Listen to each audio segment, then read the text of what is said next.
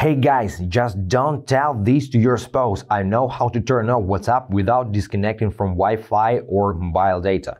Let me show you. So open the application and tap three dots at the top right on Android or gear icon on iPhone and go to Settings. Now scroll down to Storage and Data. Go to Proxy, Set up Proxy.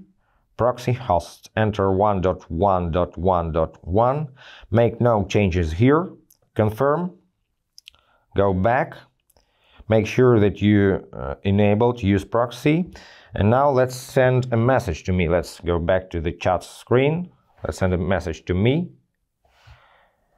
and WhatsApp is keeping silence because you have just entered fake proxy. You still can use your phone normally, you still can receive calls, you can use another applications that require internet, but WhatsApp keeping silence. So guys, if you need to turn your WhatsApp back on, close other applications, go to WhatsApp, Settings, Storage and Data, Proxy, disable proxy,